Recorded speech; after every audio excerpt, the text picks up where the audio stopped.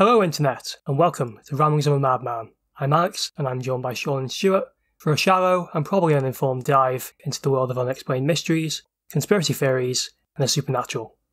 We're here again. Hello. We've returned. We returned. And we're here for our 18th topic. You know what that means, guys? The podcast can drink. Yes! I had no idea where you were going with That's how it works, right? He's been waiting 18 episodes to say that. An episode is a year, right?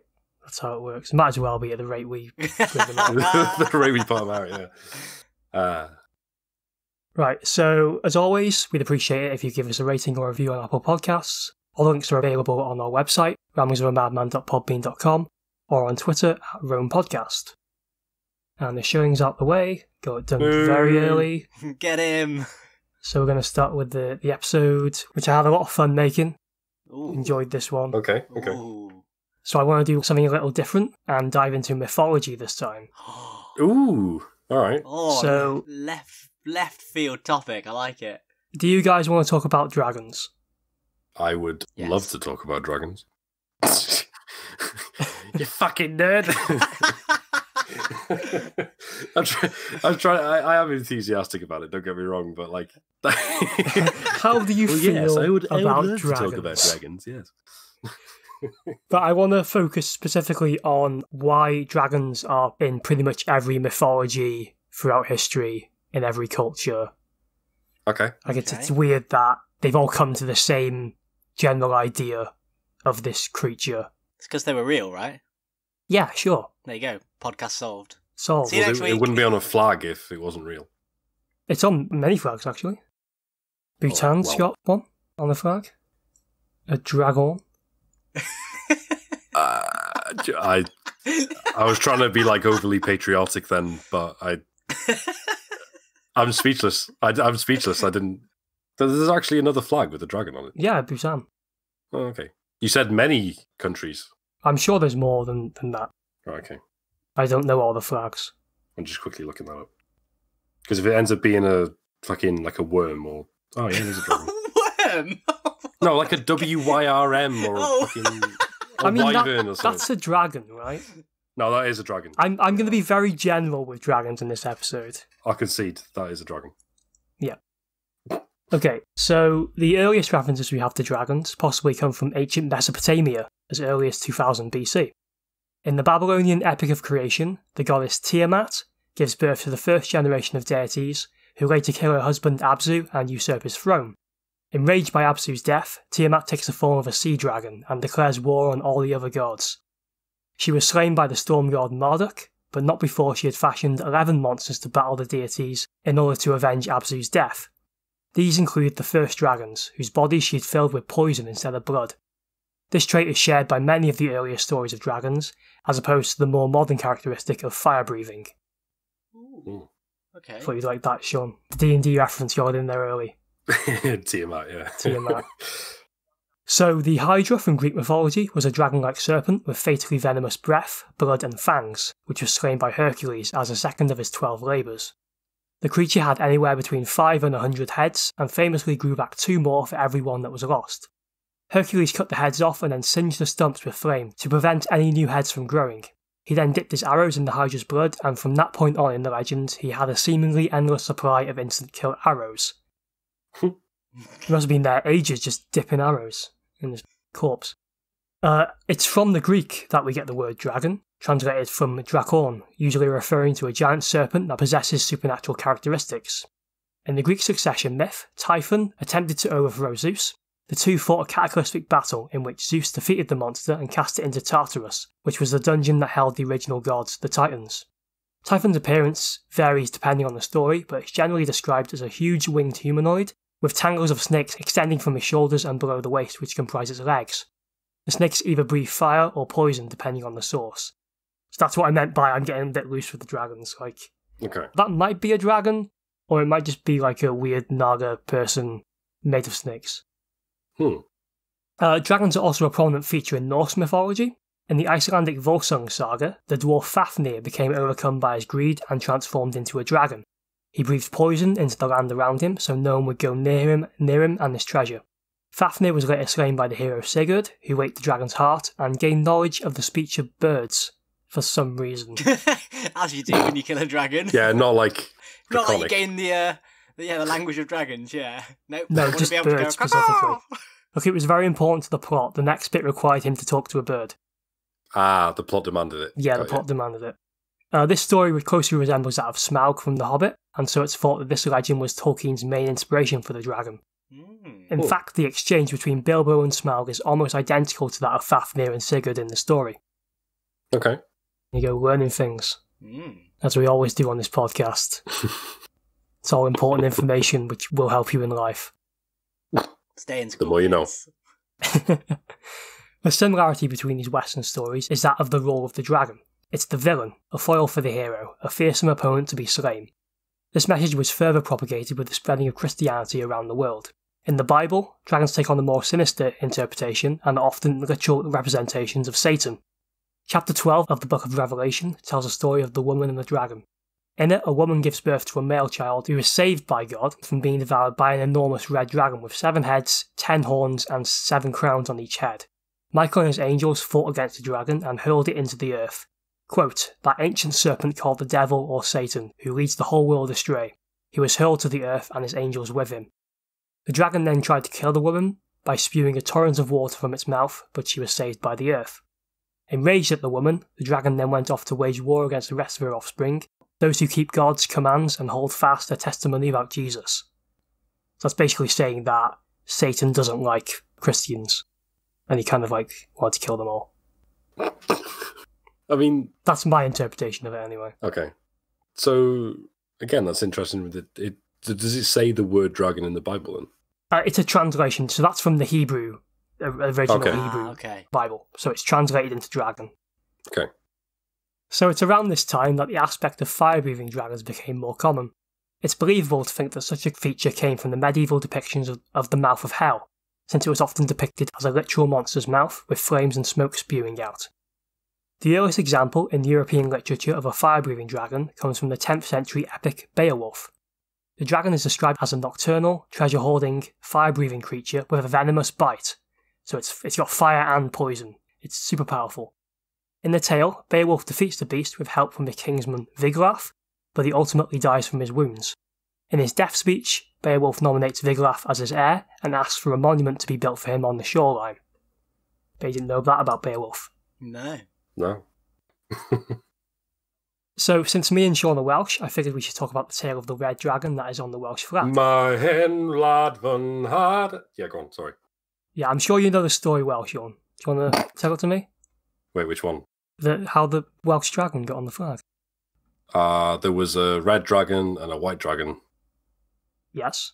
And they lived happily ever after. The red dragon won. When a mummy dragon and this is actually dragon. This is really annoying me actually because I really wanted to know this. It's on the tip of your tongue, isn't it? Like, you know the story, but you don't quite know the story. No, I know. There's a load of different Welsh stories that come together because you've got Owain Glyndwr and you've got what's his face, the king with his dog. Oh, what's the king with his dog? What's the dog called? Lassie. No, it's the dog defends. Yeah, the baby. Oh, the baby. The baby Is it from the wolf, Balin? But then they kill the dog. There's a place in Wales where he's said to be buried. It's his grave, but it's a Welsh translation, obviously, and I can't. Baith Gellet? Beth Gellet. Yeah, Gellet. Gellet is the name of the dog because Beth means grave. There you go. We've turned into a language podcast as well, apparently. Yes. Multitasking. During the reign of King Thud, the peace is disturbed by a number of plagues. One is of a horrific scream that comes every May Day and causes all pregnant women in Britain to miscarry. It's a very specific plague. Thud goes to his brother Cleferus in France, which is a very French name, and asks him for advice. He says that the scream is caused by a red dragon that is wrapped in combat with an invading white dragon. He says that he must dig a pit in the exact centre of the island, called Oxford, fill it with mead and cover it in a cloth. The dragons drink the mead and fall asleep, and then Thud wraps them in the cloth and imprisons them in Dinas Emrys, which is a hillock in Snowdonia. So that's the very weird and strange tale of the Welsh dragon. Well, the first part. I don't think that answered why there's a red dragon on the flag. No, it doesn't. It doesn't answer it at all. No. Okay, great. When you started that with, do you know the story of why there's a red dragon on the flag? What you really meant is, no one knows the story of why there's a red dragon on the flag. Why isn't it No, a pink there dragon? is. They had a fight and they won. Yeah, there's a second part. And the red dragon won. There's a second part to the story, which is the sort of prologue of King Arthur. It's when Merlin first gets introduced into the story. Okay. And basically, a king's trying to build his castle on top of Dinas Emrys, but all the walls keep getting knocked down by the screaming, because apparently they're still under there screaming quite crazy. And he finds Merlin, who at this point is like a child, and Merlin's like, there's dragons under here, you should like get rid of them or something before you can build the castle. So he frees them, and the red dragon kills the white dragon, and then he builds his castle. That's my abridged tale of the red dragon. Again, it doesn't explain why it's on the flag. No. Despite the fact that it won the fight. Also, why isn't it taking revenge for the fact that it's been trapped underneath the cloth for ages? Look, the reason there's a dragon on the flag is because it's a dragon. And dragons are cool, man. And dragons are cool. Apart from Bhutan, we forget about them. We have a dragon on our flag. You don't. Apart from Bhutan. Ooh, look at me! I got a red. Actually, no. I'm gonna start a war with Bhutan. Patriotic war. No, I meant I meant England. It's just that you got a red cross. Ooh. Anyway. Yeah. So let's move on to the forest, because there's dragons there as well. Apparently. I thought that's where the story of dragons would have originated from. Yeah, it does actually. Oh, well, there you go. I lied before when I said it was Mesopotamia. Okay. So, yeah, because a lot of, in like Eastern sort of like art and culture, and like specifically Chinese, a lot of the artwork that you see sometimes over like tigers and stuff, there's usually dragons in that as well. And like, you know, I don't know, I guess the stereotype of like Chinatown and sometimes the architecture, or you go to a Chinese, there's usually a red dragon on there. Yeah, it's like for Chinese New Year is the same, isn't it? Where they have a year of the dragon and stuff like that as well, yeah. Okay. Yep, but just as you said, interestingly, it's next to a real animal. So think about that. Oh. For a bit. Right, okay, because there's year of the dragon, year of the pig, year of the tiger, year of the monkey, and 8 other animals. 8 and various other creatures. I could list them all, but, you know, yeah. I'm not going to. So, in contrast to the villainous dragons of Western mythology, dragons in Eastern mythology symbolise good fortune and are often water deities associated with rainfall and bodies of water. They tend to be much more snake-like in appearance, with long serpentine bodies, 4 legs and clawed feet. The first example of a dragon that is present in Eastern history can be seen at Shi Sui Po in Puyang, China. This Neolithic site was excavated in 1987 and consists of 186 burials. In one of these, the body of a tall adult male was found, flanked by 2 mosaics formed from white clamshells, a tiger to his right and a dragon to his left. Thought to be 6,000 years old, this could in fact be the first depiction of a dragon in human history. Whoa. Let me try and find a link for you. Ago. Yep. So 4,000 BC. And 2,000 years before Mesopotamian stuff. Well, Mesopotamia was around the same time, but the one I talked about specifically was younger. Whoa. It looks like a Komodo dragon. It does. It's an Eastern dragon. They're like snaky, aren't they?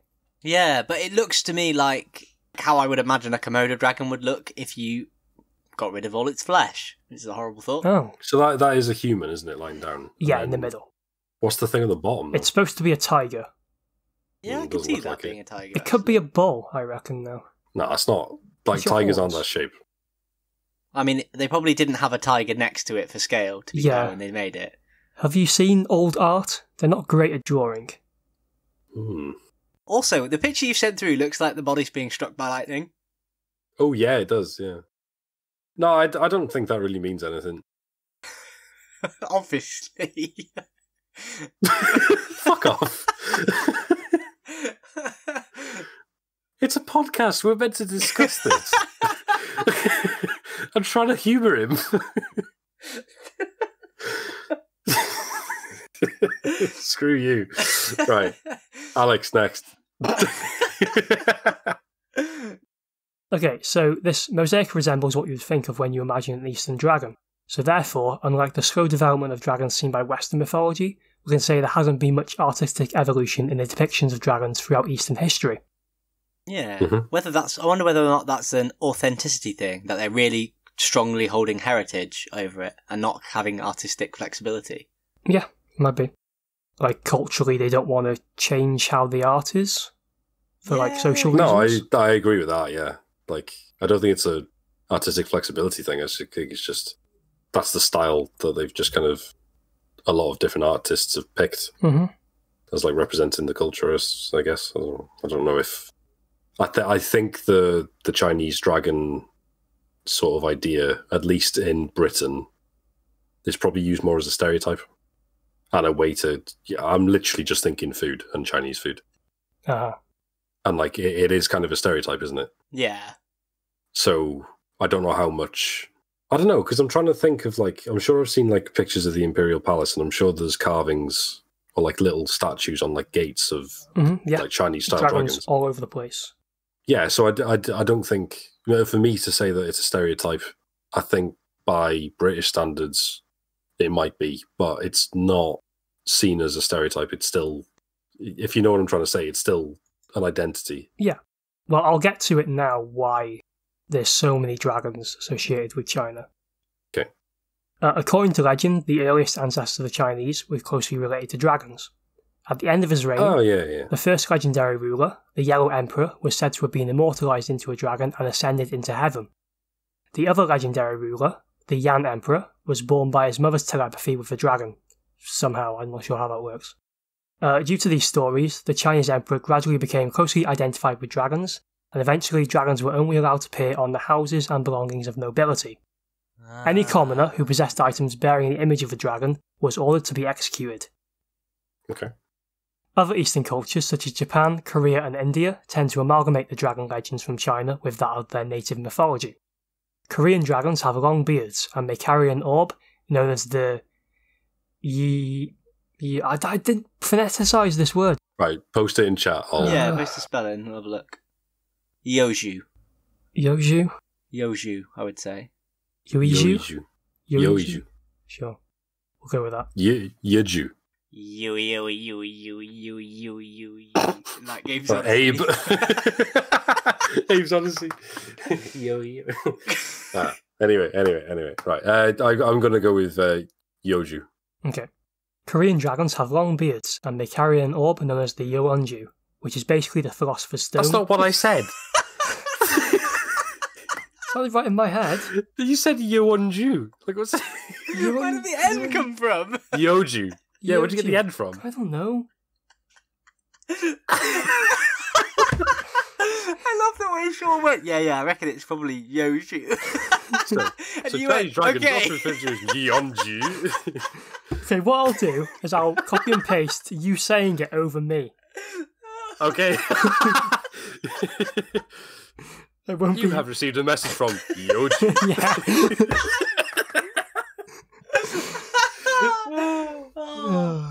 Okay, no, that's a good idea. Put that in. So say it now. I can't remember how you said it. Yoju. I don't know if that's correct. There's an I though. You're skipping the I. Maybe it's French, so maybe it's Luigi.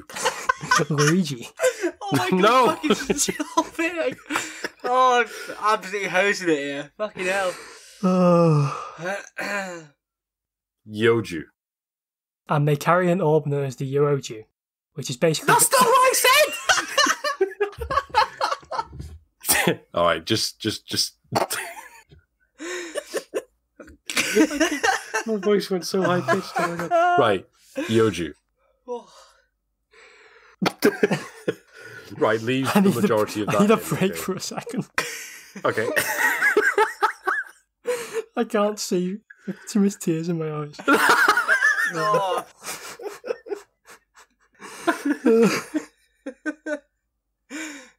Korean dragons have long beards and they carry an orb known as the Yeoju, which is basically the Philosopher's Stone, in their claws or mouth.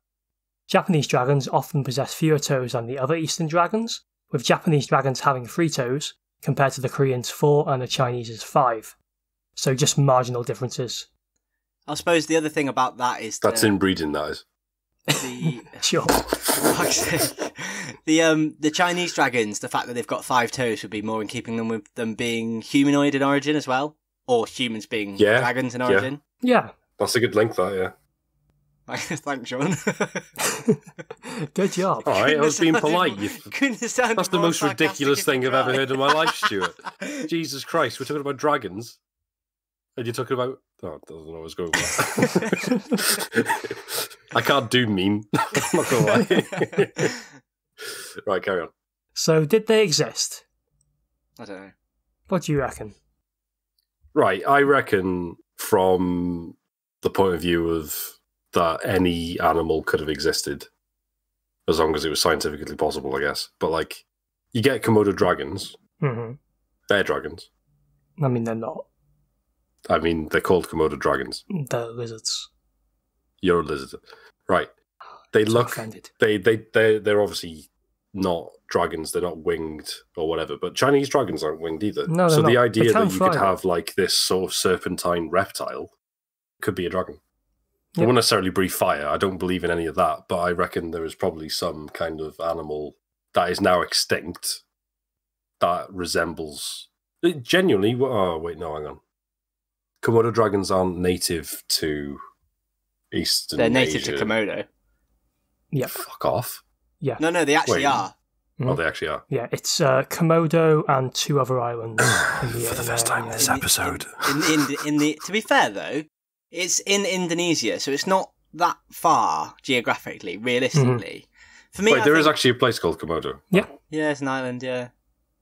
Oh, okay. The thing for me is that I think they probably did exist in how they're depicted, and I think there was probably another animal that was like a Komodo dragon, and I think they've got, obviously, that's more serpentine shape. They've got, like, what we would think of as, like, a hand for feet. They've got proper claws, like talons, haven't they? Mm-hmm. But then the other thing about them breathing fire or spitting some sort of horrible corrosive substance is the fact that a Komodo dragon's bite is awful. It's literally a death sentence. You get bitten by a Komodo dragon, and the Komodo dragon just follows you for basically like 72 hours until you it's a die really, from really slow-acting endotoxin. poison, isn't it? Yeah. Mm-hmm. So, like, the idea of them having venom, or that being elaborated to fire, or them spitting that venom.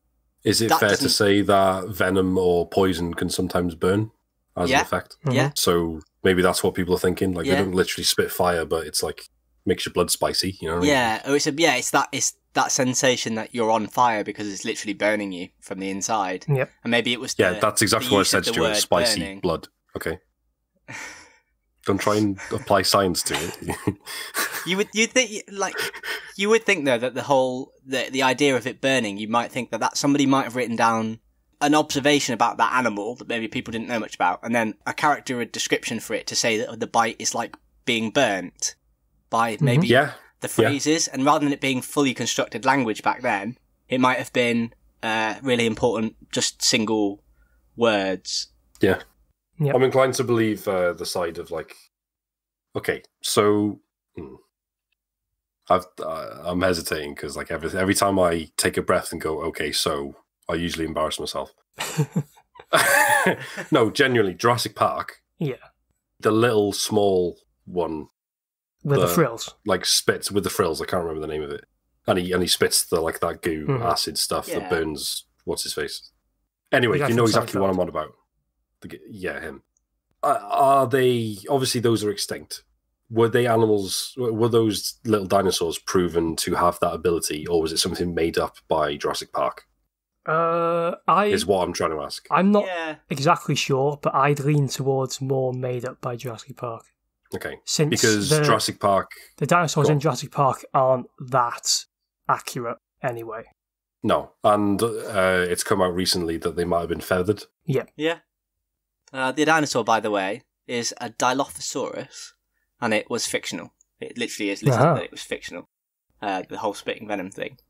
Right, okay. So I'm glad I asked that question, actually. Yeah. I'm glad I asked that question, then. So, are there any other animals that are proven to be able to spit venom? Well, because obviously you get poisonous snakes. animals. Right, we'll get to it. I'm not at the furries bit yet. Oh, okay. I just want to see like your first thoughts. That's all. I think that I don't think they existed in Wales. Okay, sure. Considering we have no lizards and, like, 2 snakes. Exactly, yeah. That's British wildlife, isn't it? Pretty much, yeah. Well, is there any... No, okay, I guess there would have been proof that there would have been different types of animal extinct now. They would have found fossils and stuff by now, right? In theory. Well, in theory, yes, but they might not have been preserved very well. Yeah, okay. So, if they were real, I don't think it was Wales. I think East Asia is like the most likely place because of everything we just talked about. But I'd rather retract that statement until we've heard the different theories. Okay. Right, so since dragon mythology is so intertwined with that of religion in many cultures, it's not a stretch to say that many people throughout history believe that dragons were actual creatures. After all, most medieval Christians literally took the Bible as gospel. I like that line. It took me a second. That was good. Throughout history, scholars have wrote about dragons as if they were scientific fact. Published at Zurich in the 1550s, Historia Animalium is a 4-volume encyclopedia written by Dr. and Professor Conrad Gessner that attempts to describe every animal known to the Renaissance people. In his work, he describes dragons as very rare but still living creatures. Quote, close to the town of Buries, near Sudbury, there has lately appeared to the great hurt of the countryside a dragon, vast in body with a crested head, teeth like a saw, and a tail extending to an enormous length. I'm not going to take anything he says as true. Okay. You're not a fan of Conrad Gessner? No, because his name was Gessner. Ah. I mean, it's not a valid reason, but sure. Right, okay. The laughter that I did before, can you cut that into just after my joke? or bring Stuart's forward. Bring me in. The power of editing. On the Hunt Lennox globe, dating from 1504, on the equatorial line, near the southeast coast of Asia, is written the famous phrase, Hic sunt dracones, or Here be dragons. The globe, which contains the earliest known depiction of the Americas, was designed to be as accurate as possible, so why would such a phrase be noted? That's cool. Mm-hmm. So why do you reckon they'd write that on what was supposed to be like an accurate depiction of the Earth? I'll give you a link of it. It's actually very accurate. Like, it's better than what I could do. So this is, a map of the Americas, did you say? This is a map of the world, it's a globe. And it's the first one with the Americas on it. Ah, sorry, first one with the Americas on it, okay. And who is it that's made this? An unknown Italian man. Okay, but a European? Yeah, European. Interesting. And it's thought to be based on Marco Polo's journey. Okay. So if you Google that, there's the globe and then there's the map version of it, like, turned into a map. Yeah, it's flattened, yeah. Yeah. Whoa, that is remarkably accurate. Although, they're a little off with... I mean, yeah, they're a little off with a lot of it, but... I mean, Africa's pretty good. I mean, they've got South America there. Missing most of North America, but whatever. So it's Latin, right? And there's no way that is the actual translation. That is the Dracones. Translation, yeah.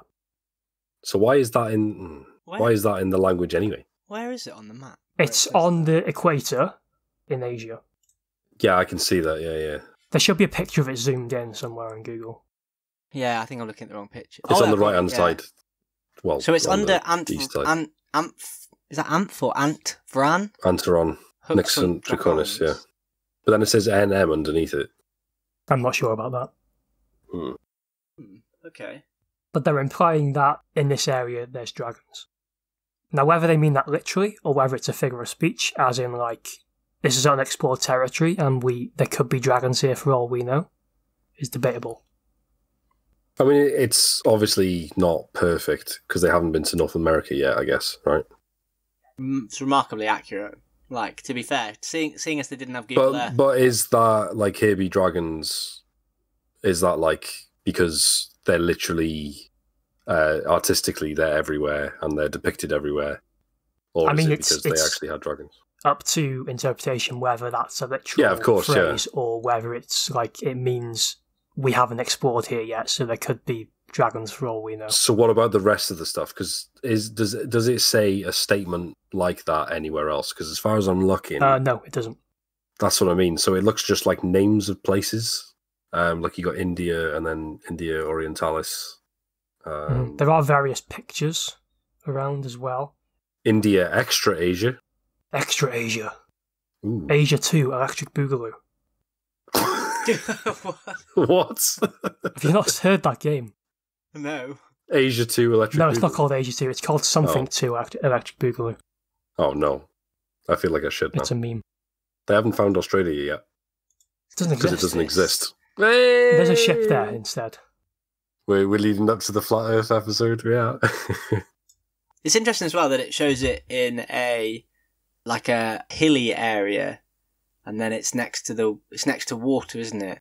So you wonder whether or not it's again, like going on is it a paraphrase of something else? Like, was the sea really bad there? And obviously, we've already said the Far East uses a lot of dragon depictions as water dragons. You wonder whether or not there's a terrible area of land that constantly gets absolutely battered by the sea because of storm patterns and things, and whether or not it's a translation for that.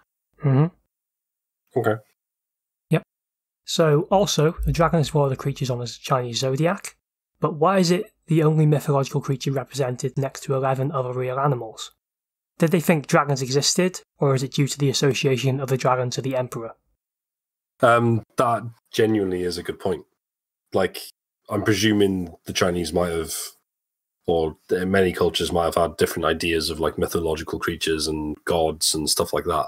So why have they, like you said, why have they put a quote unquote mythical creature into the calendar? Like, not the calendar, the zodiac, sorry. That's quite interesting, actually. I like that. So I have 3 theories on why dragons are so widespread throughout different cultures.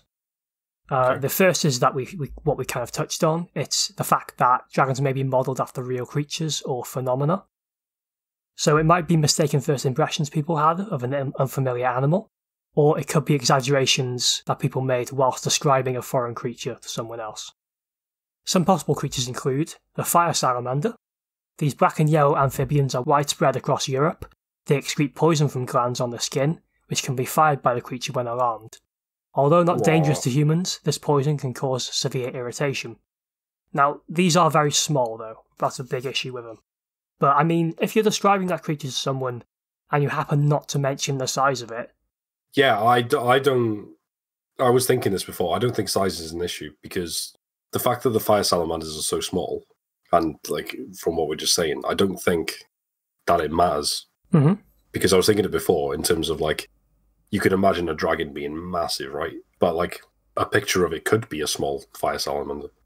And like you're saying, like if you get told about something, and the size isn't told to you, you wouldn't really think about that. You might imagine like, anything. And the fact that, for example, when that guy was buried, there was a depiction of a tiger and a dragon next to him.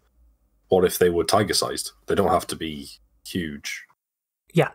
In a lot of medieval artwork, they tend to be like sort of human size, like 6 foot long, like smallish like that. Are you sure the human just wasn't very tiny? Well, I mean, humans exist. I mean, I am one, and... Okay, that's a lie. I'm actually... You're a lizard, we established this yeah, before. Okay.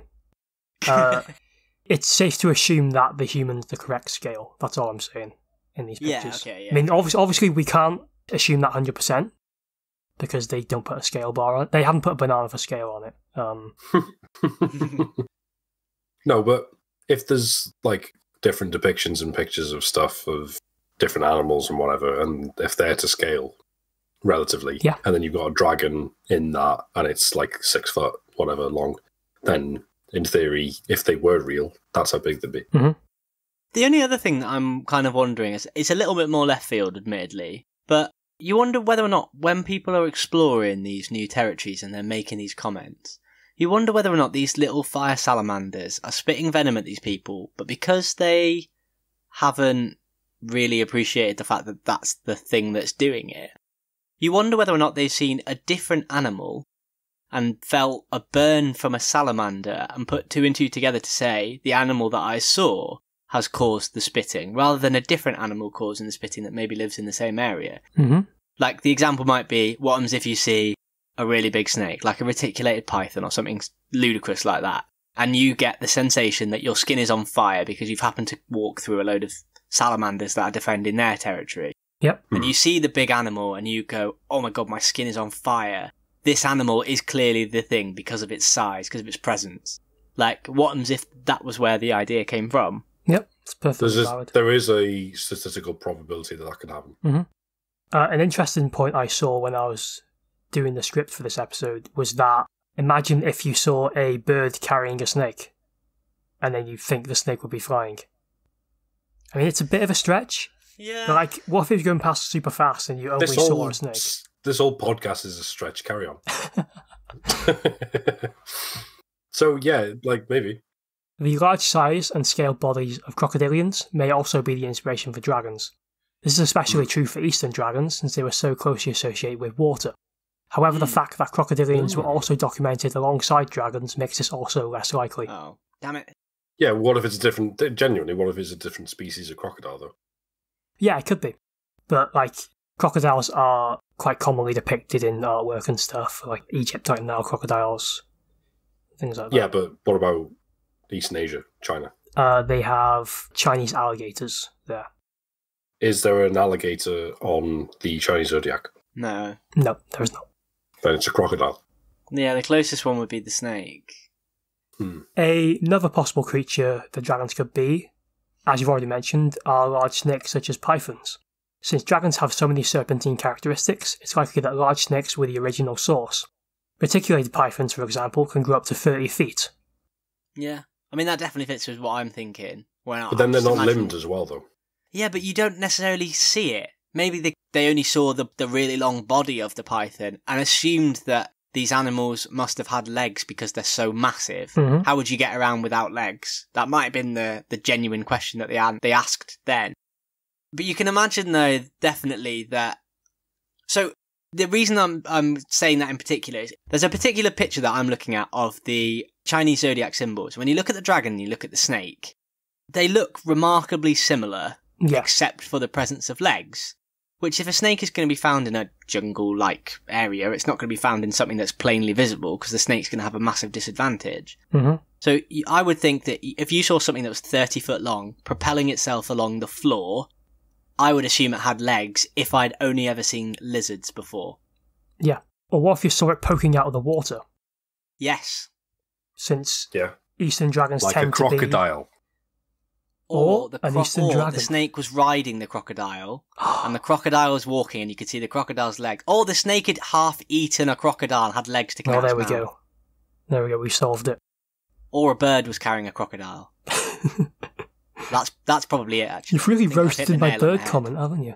It sounded quite good to me when I was reading it. I mean, it does. To be fair, I can genuinely imagine, I think it should have to be a pretty big bird to pick up a snake. Yeah, I'm not talking a python, like a small snake that a bird was carrying, but it was far away, right? So you can't really judge scale. True, but then if it was really far away, how would you judge that there was a bird carrying a snake? With binoculars, Stuart. Yeah. I suppose. Ancient Chinese binoculars. Oh, That yeah, made the bird carrying a actually to snake is scale. completely unbelievable, but 10,000 salamanders burning a guy and then him seeing the big snake, I think salamanders are that's solitary as well. All right, which is just even crap all over my less theory, likely. then. Right, let's talk about our good friend the Komodo dragon, since we already talked about it in length. Being the largest lizards in the world, this makes these creatures a good candidate for the inspiration behind dragons.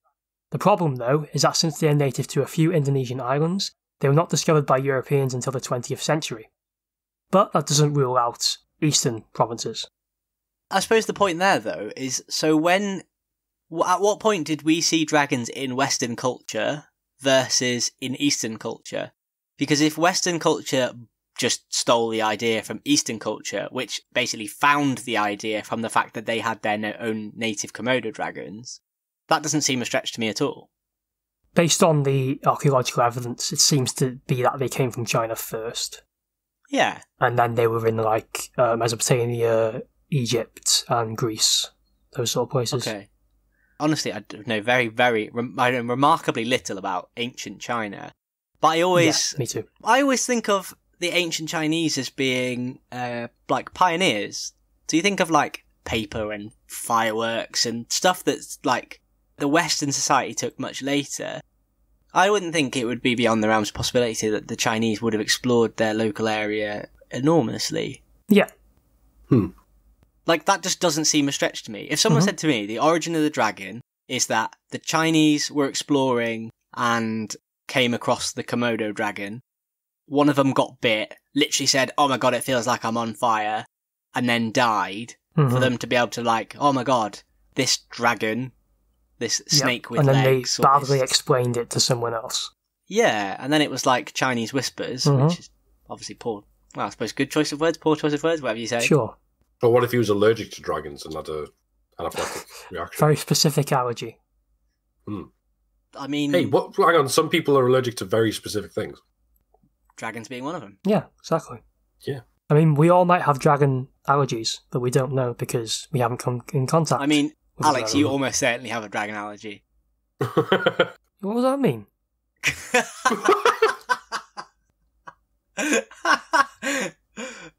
What I mean is, your deadly allergy to pollen is probably equivalent to deadly allergy to dragons. So, dragons are plants, is that what you're telling me?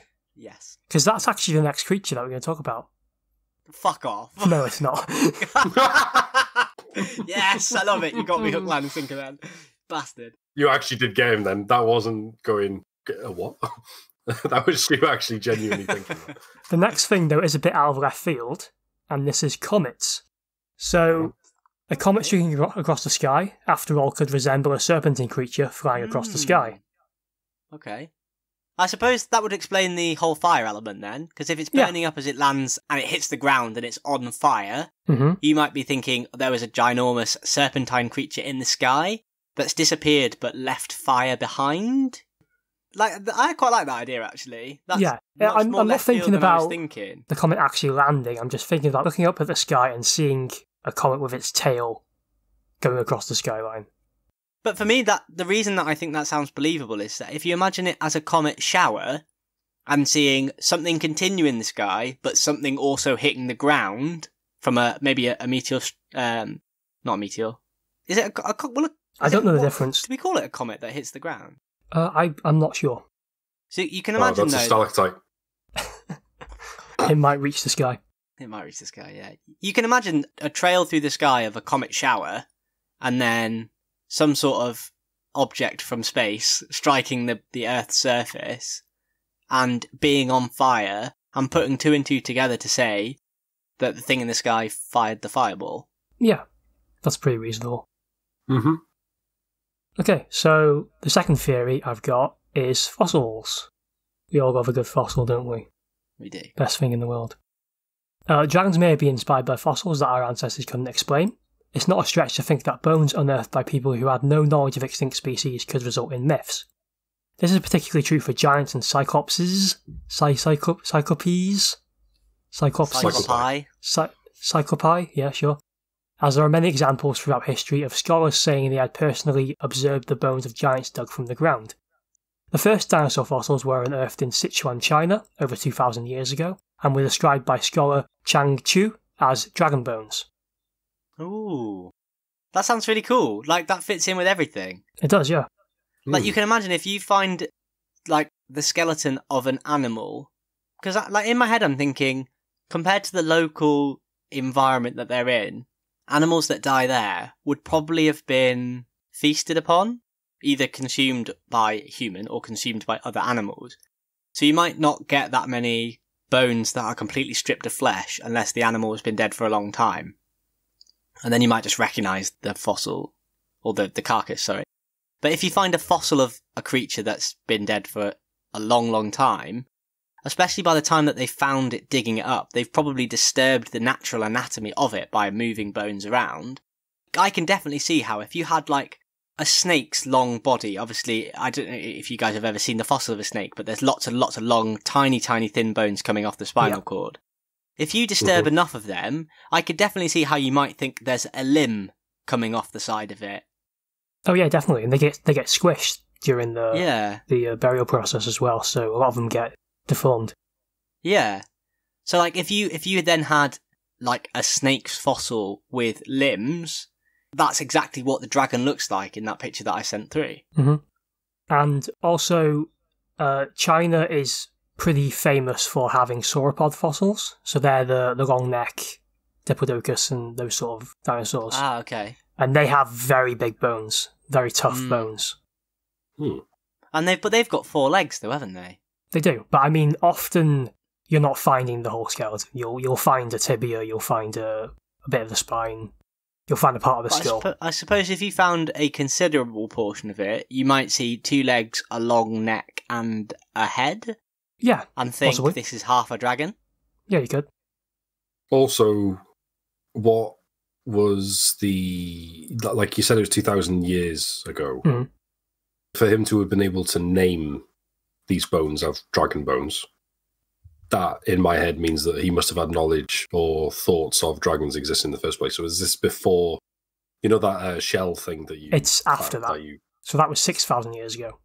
Yeah, that's what I mean. So there's 4,000 years before these bones being found, where either the mythology or the knowledge of dragons existing, either one, would have been around. Mm-hmm. Yeah, it's probably like a snowball effect, isn't it? Where the idea of dragons has been discussed in the past. Maybe it's not been a continual thought, but then every now and again something crops up which brings the idea back to the forefront. And it keeps growing and growing, and it escalates and escalates to the point where something that started off as maybe a fairly innocuous idea has become so embellished that now you've got a huge creature with 4 legs, with a very typical looking draconic appearance, with a long tail that breathes fire. Like, you can definitely see stories being embellished by the development of these, especially if people are then, in high profile cases, discovering fossils and saying, I've found evidence of a dragon. That's going to have so much hype around it, isn't it? Yep. Yeah. Or I suppose it would now, at least. Okay. The legend of the Cyclops began on the islands of Sardinia and Sicily after people found giant skulls with single eye openings. It wasn't until 1688 that a scientist showed that the skulls came from an extinct species of dwarf elephant. So if you Google elephant skull, it looks so much like a Cyclops, it's ridiculous. Really? Yep, because they have the big hole in the middle where the snout comes out of, and it looks like a single eye. Mad. So we don't need to do an episode about... Oh, that's sick. We don't need to do an episode on Cyclops. No, it's done. Covered it in one sentence. That's really cool. So where do the eyes actually go? They go on the sides for elephants, don't they? Yeah, you can literally see the eye holes. On the picture that I'm looking at, the eye holes are at the side. Mm-hmm. Yeah, I can see that better now. Yeah. That is awesome. Alex's cool fact of the day. That is really cool, yeah. Yeah. A huge bone was housed at St. Stephen's Cathedral in Vienna in 1443. It was thought to have been a relic of a giant that had died in the Great Flood, the one from the Bible, and pretty much every culture as well. It's very similar to dragons, actually. It turns out, however, to be the leg bone of a mammoth. Oh. Okay. So that's less exciting, but they had this relic and they were worshipping it, and it turned out to be a mammoth bone. It's still in Vienna as well, I believe, in the museum. Okay. Similarly, a dragon's tongue was kept at the monastery of Wilton in Austria. The tongue was thought to have been cut from a dragon that was killed in battle with a giant named Haman. It was, in fact, the nose of a swordfish. Okay. Oh. Swordfish nose. Swordfish nose. So what was the giant that it fought then? That's the local legend. That's the local legend, okay. Found it. It's the Wikipedia article for the giant himself, Haman. Ah, okay. There we go. He's a big lad, isn't he? Oh, what? And they thought that was the dragon tongue in his left hand? I think that's just a statue of it. I'm not sure there's a specific picture of the dragon tongue. Oh, I'm assuming that the thing that he's holding, the long, thin... Yeah, but I don't think that's the actual one. No, but that's depicting the fact that he was holding a long tongue that wouldn't come from any other creature. And there's also a black and white picture of it as well, which looks a lot more like a tongue below it.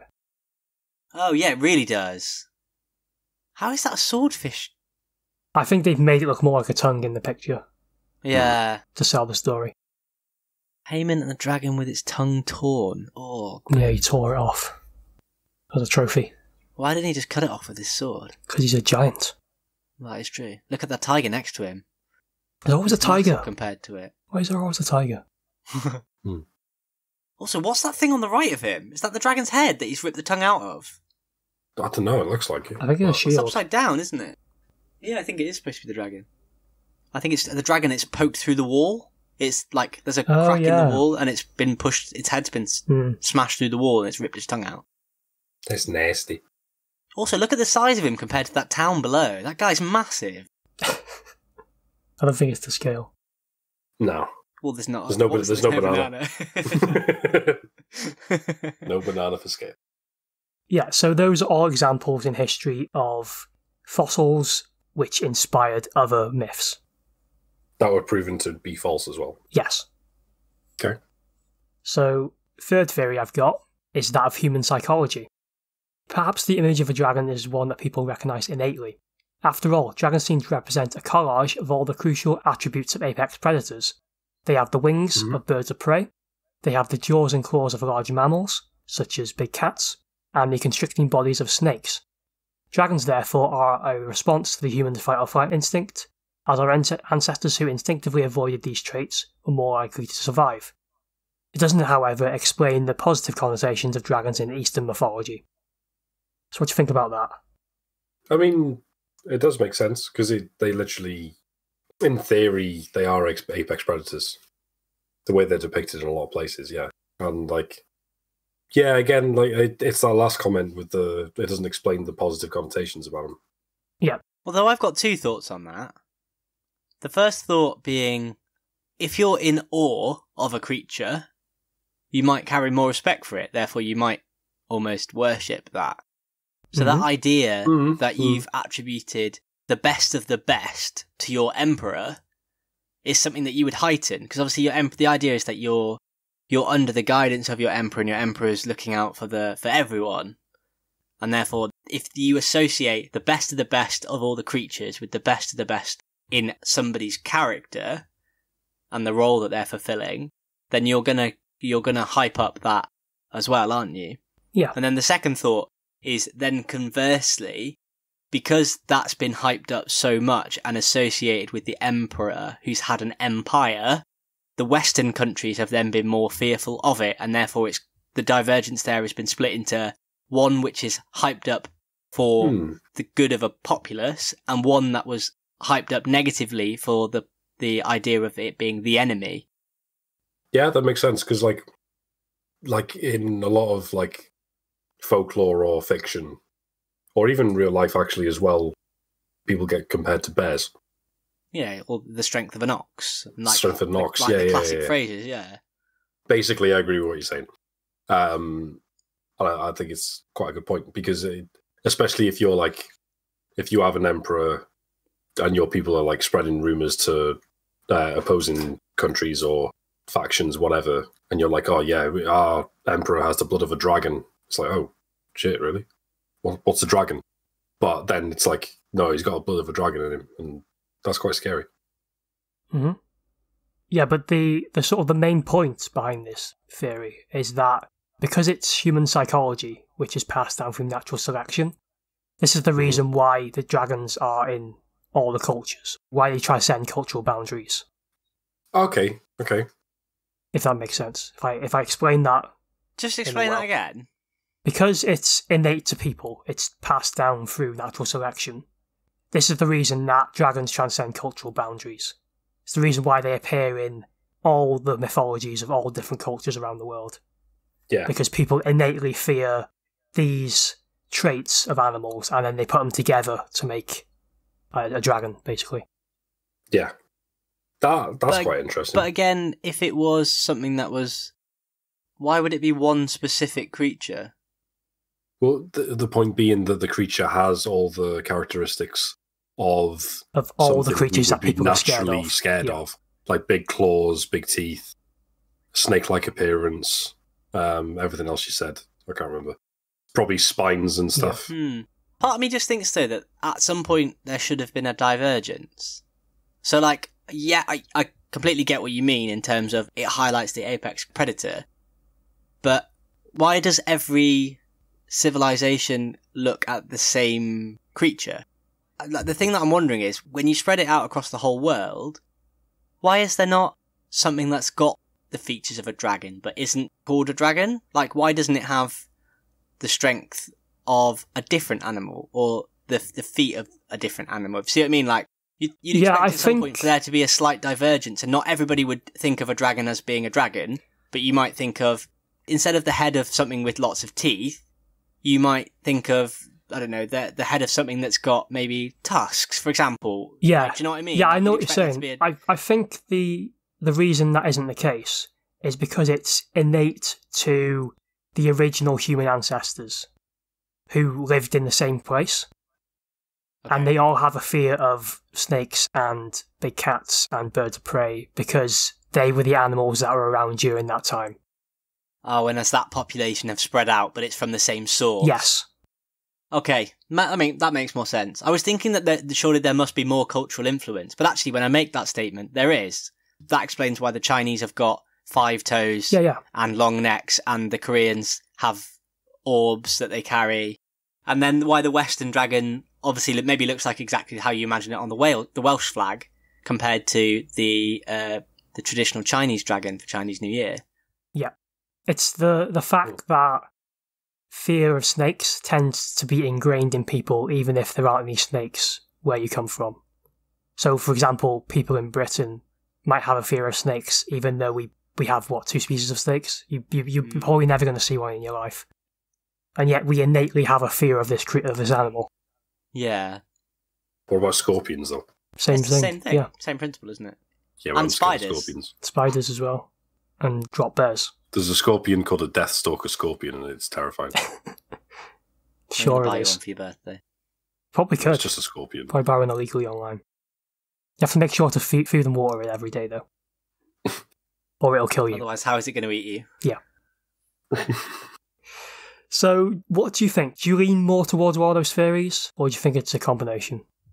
Just remind us the 3 theories as titles so that we can reply. So, modelled after real creatures or phenomena, fossils, and human psychology. I reckon modelled after real creatures. Not phenomenons or anything like that, because you said about the comets and stuff like that. I don't think that. I think the most likely thing is that there is a animal that is now extinct that resembles or is what, for example, the ancient Chinese were referring to as dragons. I mean, that leads more to the fossils discussion, though. Yeah, but there's no fossils. For me, I know it's a bit of a cop-out. Like, I definitely agree that it has to be all 3. Like, realistically, it has to be all 3. But I actually really like the fossils one more, so I like number 2 much more.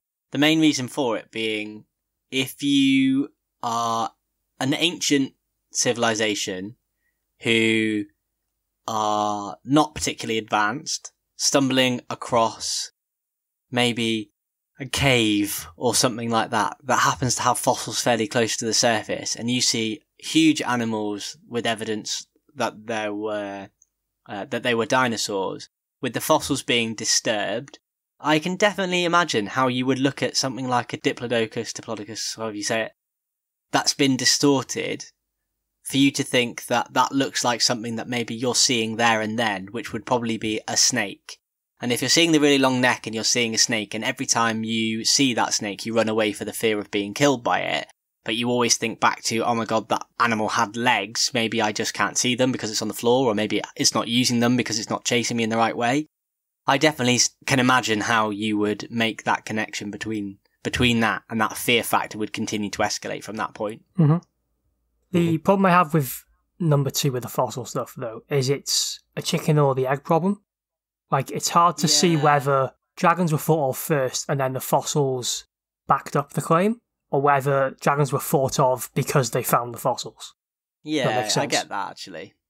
Yeah, like the earliest recorded findings of fossils was 2,000 years before, 4,000 years before the, Yeah, but that's what we got evidence of. Exactly, yeah. So Yeah. But with the Cyclops, it seems to be quite cut and dry that Cyclops were thought of because they found the skulls first. Whereas with dragons, it's more question, either or against. Mm-hmm. But So what do you think? I think it's probably a combination of all three. I lean more towards modelled after real creatures and the psychology stuff rather than the fossil stuff, but I think the fossil stuff backs up the first two theories, if that makes sense. Okay, yeah. Okay. I think perhaps the psychology stuff was the original source for the creature, and then its appearance has been altered based on seeing real-life creatures. Yeah, because it could have just started as a description. You know, like, I know obviously it's a child story, but you know the story of the Gruffalo? Mm-hmm.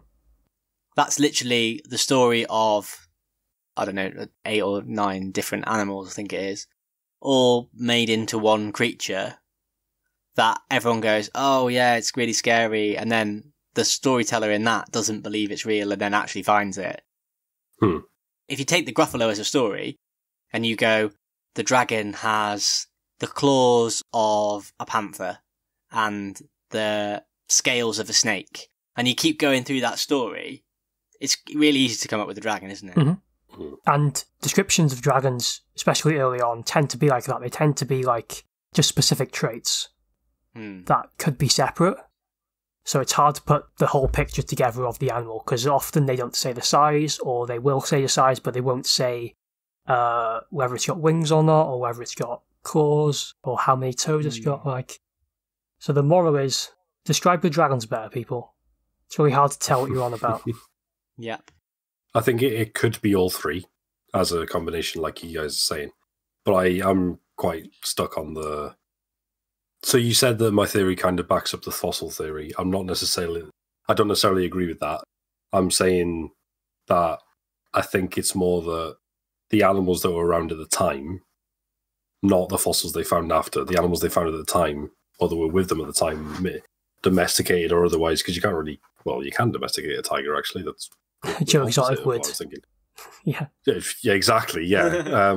But what if there were animals native to that area that, if we found fossils of them now, they wouldn't resemble anything like what we believe to be dragons, of what is developed as dragons. Mm-hmm.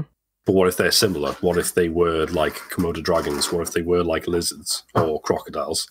Because it's not hard to believe that there would be an animal that is similar to what we think of as a dragon, if you look at other animals that are still alive now. I mean, even a bearded dragon, like the little lizard things, they look a little bit like dragons. But I suppose for the bearded dragon, again, chicken or egg, the description come from a dragon, and then we stumble across an animal that we thought looked like a dragon. I guarantee the idea of the dragon came first. Oh, really? I'd say they saw a bearded dragon first. I was going to say the same. Well, when did we discover bearded dragons? Well, I guess and then it doesn't matter, because then it's officially, when did we officially discover bearded dragons? Exactly, yeah. I think that this is the hard bit, isn't it? Mm-hmm. I feel like we could argue about this forever. Yeah, no, I think we're arguing similar points, and we're just helping each other refine what we believe. But like, I'm quite convinced that it'll be from a genuinely real animal that is now extinct, or is still alive but has just been interpreted differently. Yeah, fair enough. Mm-hmm. Maybe they had something like a Komodo dragon and they decorated it to look like a dragon. They painted it red, for example, and then strapped a flamethrower to the back of it. Is that a stretch? Just stick a firework on top of it. Yeah, and it went to the moon. That's why we haven't got it anymore. That was the comet. There we go. It's all coming together.